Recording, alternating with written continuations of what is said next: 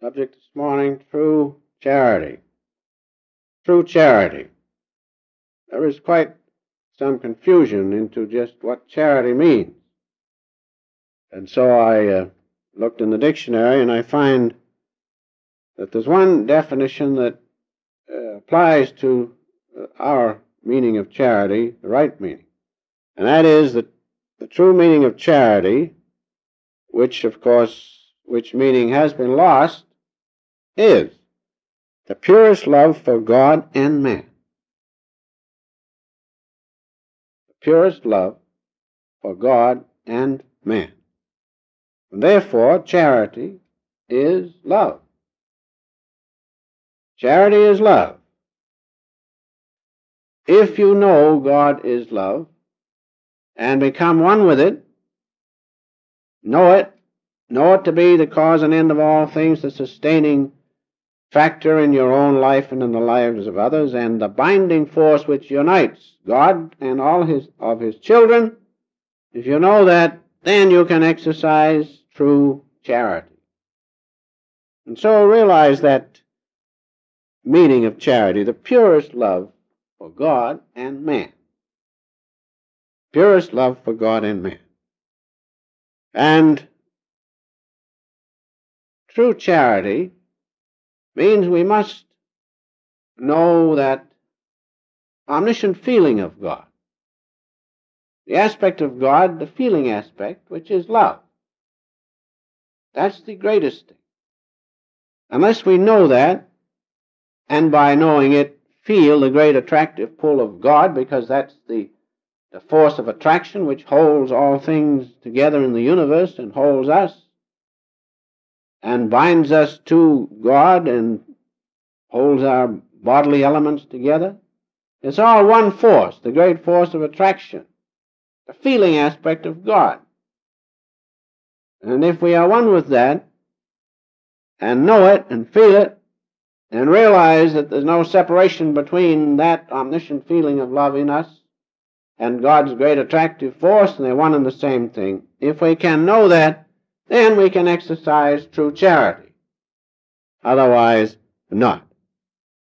And realize that this force is the greatest force in the universe. A feeling aspect of God's power. Having that, then we can exercise true charity. Now, ordinary charity or benevolence is commendable. We know about that. We know of the wonderful feelings people have for one another, compassion, kindness, sympathy, and the philanthropic works which many do. We are conscious of that. That's wonderful. That's commendable. But that is not enough if we are to exercise true charity. This is very important now, because many people think, well, I do lots of good in the world, I give to charity, and I do good, and I help others, but that's not enough. That is not enough. We must realize and carry forth the greatest commandment, which says that we shall love God with all our heart, soul, and strength. And if we remember the words in Titus, in the 3rd chapter, the 5th verse, that we are not saved by works of righteousness, not by ordinary charity. That's not enough. But by the washing and the regeneration of the Holy Ghost within us, which is God alone, and God's love. If we have that, then we are lifted from delusion, we are lifted from the realm of ordinary charity, which of course is good, into the realm of true charity, which is to be able to give others God's love. Now that's what true charity means. And many make that mistake of feeling that they do good works and practice benevolence.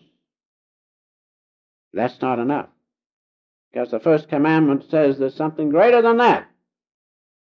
And we will come to that in just a moment. And so, our first duty is to save our own soul. by being one with God's presence within us as the great omniscient love, his great force of attraction. Having that, then we can exercise true charity and give to others God's love through us.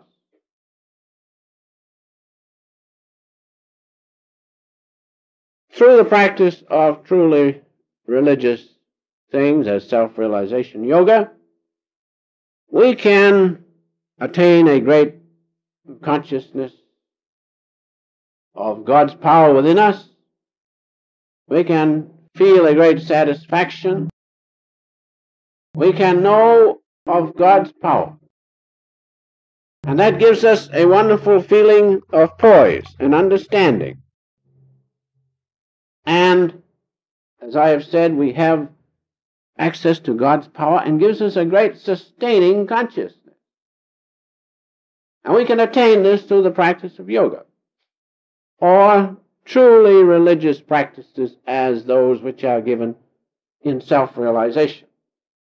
And there's a great poise and feeling comes with it, a great satisfaction, as I have said, a great sustaining consciousness. But that is not enough.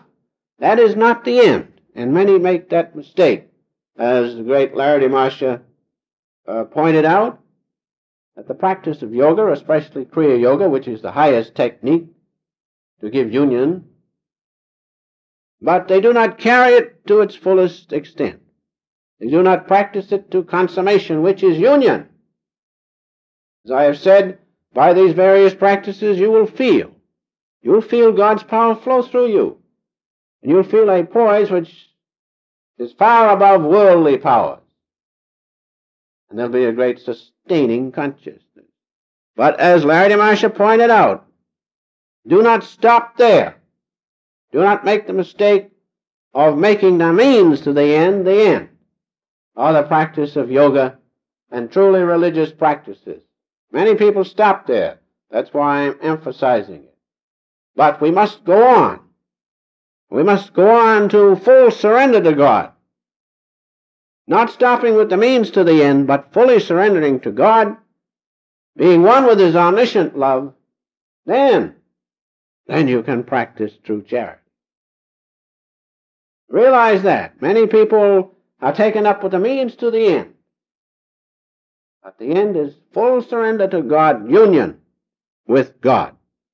All saints say this, as you will remember, God alone is.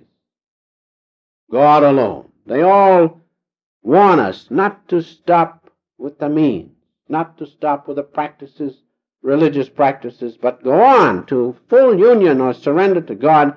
That is very important. And when we feel ourselves one with our Father, Mother, friend, beloved God, as we say, when we feel ourselves one with that, then and then alone can we exercise true charity. Remember, charity is, as I have said, God's, the purest love for God and man. That will give you a different aspect of charity. The purest love for God and man. That means you must be one with God to exercise that. You must feel your oneness with him. And then you can follow out the two great commandments. And so the saints and the great ones all say, God alone. And that's what they mean, because people are sidetracked. They stop this side of full union with God. Jesus said that in his words, I do the will of him who sent me. In other words, he was one with his Father. I do nothing of myself. None can come unto me unless the heavenly Father draweth him. That means that God alone is their goal. Nothing but that. And Larry Marsha said the same thing in his little book, The Search and the Searchlight, or rather the book written by his grandson, The Search and the Searchlight. In that he points this out distinctly, that Kriya Yoga can be practiced by anyone, householder or anyone, married or unmarried. And it gives great satisfaction and a great poise, great understanding. But that's not enough, he says. Full surrender must come after you reach even the state where you see the one eternal light of God. and you know that His power is flowing through you, even when you reach that state through the practice of yoga or scientific meditation, then you must take the final and greatest step of fully surrendering yourself to God, being one with Him. Then and then alone can you exercise true charity. And our Master also has said, I came alone, and I go alone. I brought nothing with me when I came, and I will go alone with my Father. And so He who gave us the path of self-realization with its various techniques of union with God, He realized the great eternal necessity of fully surrendering to God. I came alone. I go alone. He even told me one time, never mind what happens to me. That light which you see, in that you will find God, which is far greater than I am. Now, there is no greater elucidation of true charity than that which we find in Corinthians, the 13th chapter. It is the greatest exposition of true charity if you interpret it in the light of realization. And that's so I think at this time let us just take a few verses and find the true meaning in this scripture, the 13th chapter of 1 Corinthians, where we read as follows. Though I speak with the tongues of men and of angels, and have not charity, I am become as sounding brass or tinkling cymbal. And though I have the gift of prophecy and understanding, and understand all the mysteries, and all knowledge, imagine it, and though I have all faith, that is, though I can live in the breathless state, so that I can remove mountains, and have not charity, I am nothing. So this clearly points out the difference between God's power and oneness with Him, His all-pervading love. Even though you have reached the state where you can use the great power of the omniscient Father, as it says, and can know all the mysteries and knowledge and remove mountains even, if you don't have union with God, you have nothing. That points out the reality. Full surrender to God must come. With that you will have charity, as it says. And have not charity. If I have not charity, I am nothing. That points out to us clearly the importance of what charity is. True charity, when you feel your oneness with God.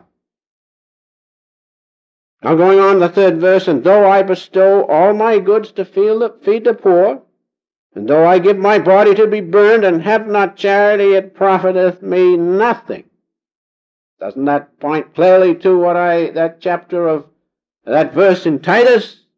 Not by works of righteousness shall you be saved, but by the washing and regeneration of God's presence within you as the Holy Ghost, the holy vibration, His omniscient love. Once more, we have it clearly pointed out, if you want to practice true charity, know and be one with God's love. Now take the 4th and 5th verse, where we read as follows. Charity suffereth long, and is kind. Charity envieth not. Charity vaunteth not itself, is not puffed up, doth not behave itself unseemingly, seeketh not her own, is not easily provoked, thinketh no evil. And so here we can see that it is simply saying that those who have any ego or any guile left in them, they do not have charity, true charity. Where the ego holds forth and the ego is in the saddle, so to speak, charity is not there, true charity, as it distinctly points out. Now going on to the 6th verse. Charity rejoiceth not in iniquity, but rejoiceth in truth. Now what is iniquity? Iniquity is nothing but delusion. And so charity itself is truth, or love. Omniscient love of God is truth. In delusion, charity, or in outward consciousness, true charity cannot exist.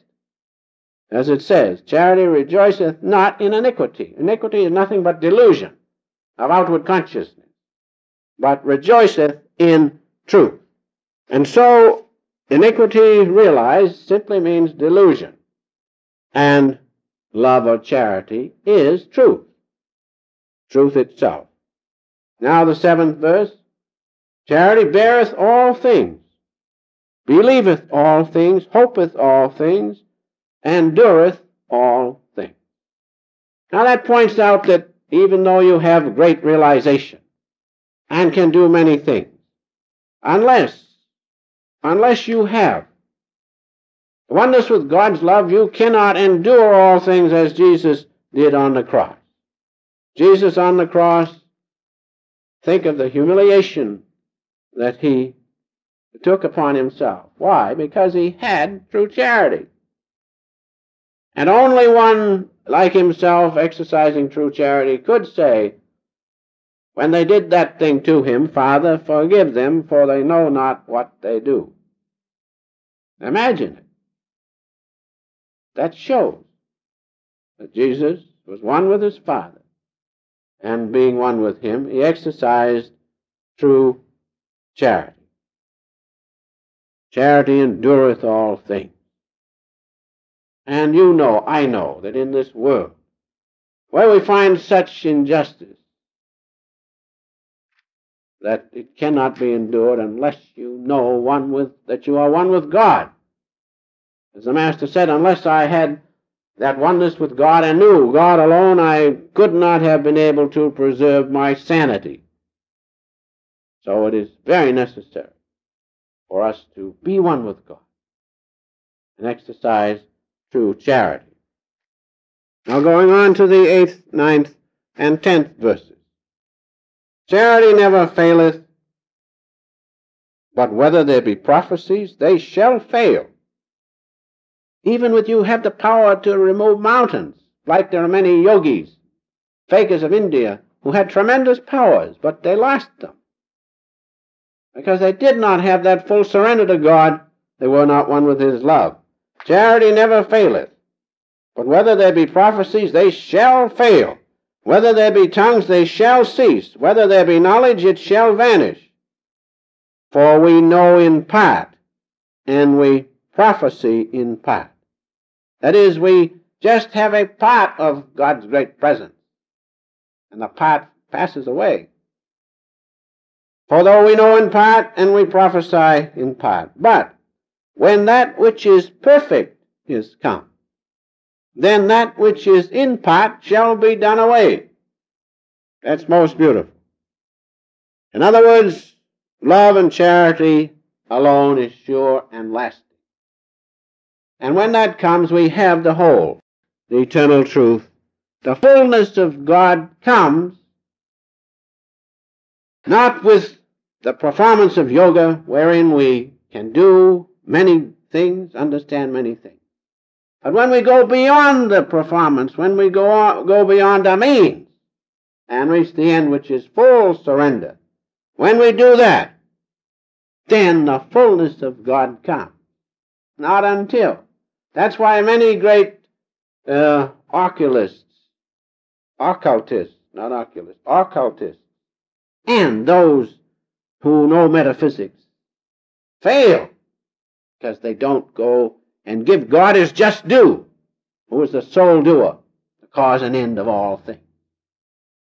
So realize that step after you perform and even receive powers and can prophesy, you must take the next step, in which step you become like a little child before the greatness of God. And so when you do that, then you can exercise full surrender and know God's love. Then you can give true charity.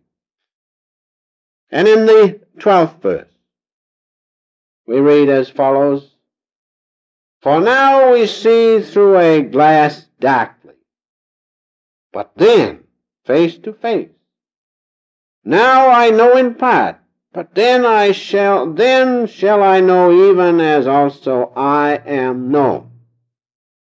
That is, while in delusion of outward consciousness, or in that state of consciousness, this side of full surrender, we see, as it says, partially, through a glass that has been darkened. The pure light of God cannot shine fully.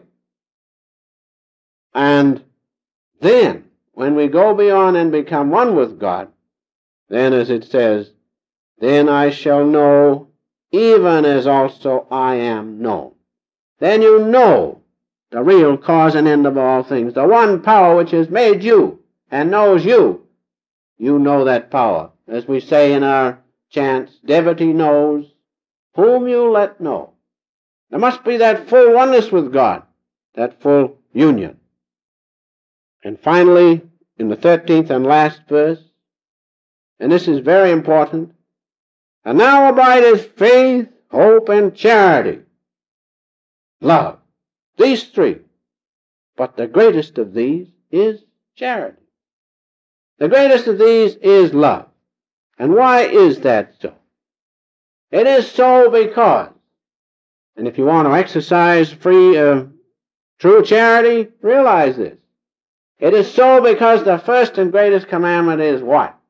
Thou shalt love the Lord thy God with all thy soul and heart and strength. That's the first commandment. Thou shalt be one with him. Thou shalt give him everything, all credit, because he is all. Nothing short of that will do. And the second commandment is, as you know, thou shalt love thy neighbor as thyself. If you do this, if you exercise these two commandments, then you can give true charity. Not until. And these two commandments are important because on these two commandments hang all the law and the prophets. And so I'm going to read that in Matthew, the 22nd verse, 36 to the 40th. Listen, realize, the important thing of life is to know God. Not to do good alone, not to practice benevolence alone, but to fully surrender to him. Having him, you can exercise true charity. Without him, you cannot. Because it says so. These are Jesus' words. Master, what is the great law? The great commandment in the law? They asked Jesus. And Jesus said, Thou shalt love the Lord thy God with all thy heart, with all thy soul, and with all thy mind. This is the first and great commandment. And the second is like unto it. Thou shalt love thy neighbor as thyself. How can you love your neighbor as yourself unless you see God in him, unless you feel and know the one love of God, the one omniscience of God? If you do that, see that, feel that, then you can practice the second commandment, which is true charity. Thou shalt see the one underlying love behind all things. Let us go back to the first definition. What is true charity? The perfect love for God and man. That is it. That is it. There's no sidestepping it. Full surrender to God is the greatest thing. God alone. And so self-realization gives us the techniques, the ways and the means whereby we can reach the presence of God. Self-realization gives us that power, the ways and the means, through the intercession of God through the Master, to reach the presence of God. Realize that. But you, and you alone, can be one with God only when his grace comes and gives you the power to fully surrender to him. Doing that, knowing that you are one with God. There's no difference between you and all your brothers and sisters and all living creatures. Knowing that, then you can exercise true charity.